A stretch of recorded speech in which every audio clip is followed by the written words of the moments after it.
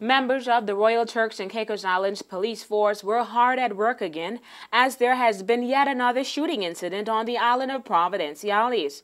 It was almost fatal this time, as luckily the two men who received gunshot wounds are still alive.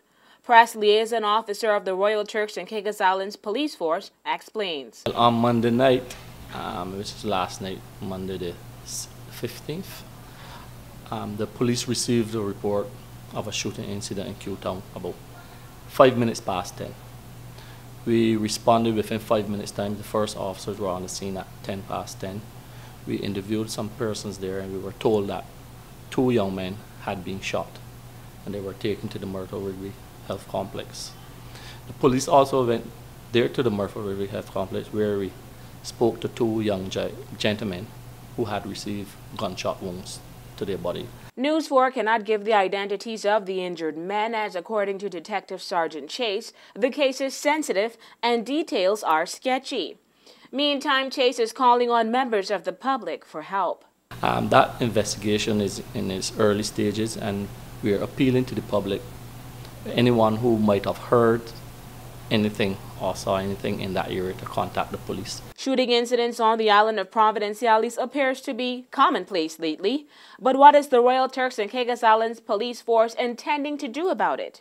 As you know, of late we have been getting one or two incidents of shooting in various districts. And the top brass of the police force have put certain things in place to deal with those shootings and those serious crimes in certain areas. So one of the things we have put in place is high visibility police, meaning that we will concentrate in some heavy police presence in those areas which have been written an upsurge in crime.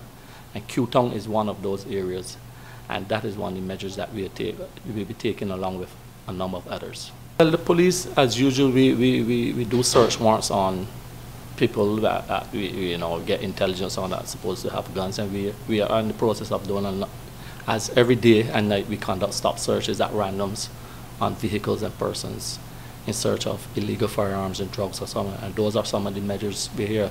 Plus we are into intelligence-led policing. Intelligence-led policing, Chase said, is key to moving forward. He said this will catch the criminals in the act or before the act of these serious crimes.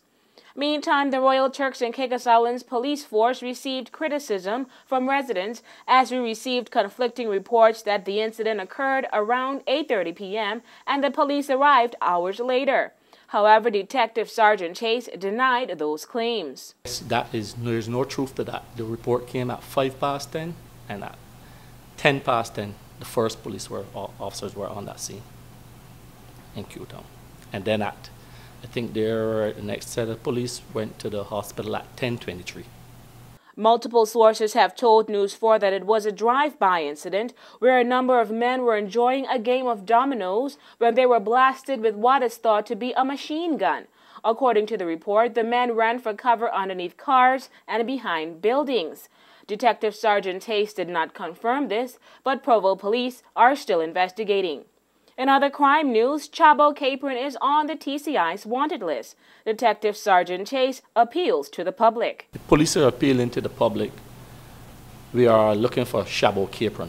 He is wanted for attempted murder. This incident took place in Five Keys on the 17th of January 2010. Chabo Capron is considered armed and dangerous. So we are asking the public to be aware of Chabo and to contact the police on any sightings you have of him. We also want to warn the general public that if you are found to be in association with Chabo Capron, you can find yourself at the hands of the law. And we are asking people not to go down that road. News 4 will have more as both of these stories develop. For WIV4 News, I'm Takara Bain.